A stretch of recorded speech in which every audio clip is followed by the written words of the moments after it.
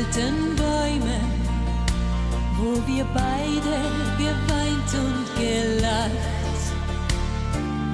Hab ich in all diesen Jahren viele Stunden alleine verbracht. Endlos weit war das Land, als ich dich damals fand, und ich hör noch die Worte von dir. Frag die Rosen der Liebe, wer die Dornen gemacht. Frag den Wind nach den Wolken, wohin sie ziehen in die schwarze Nacht.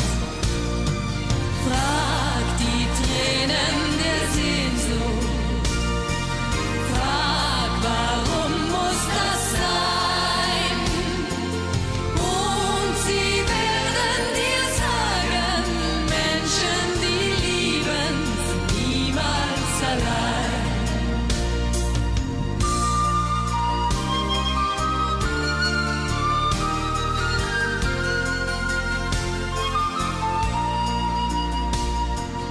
Heut sind die Tränen vergessen und die Rosen sind längst schon verblüht.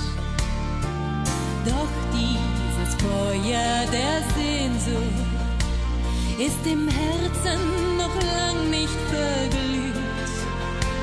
Wie ein Buch, das man schreibt, die Erinnerung bleibt, und noch immer klingt Sehnsucht in mir.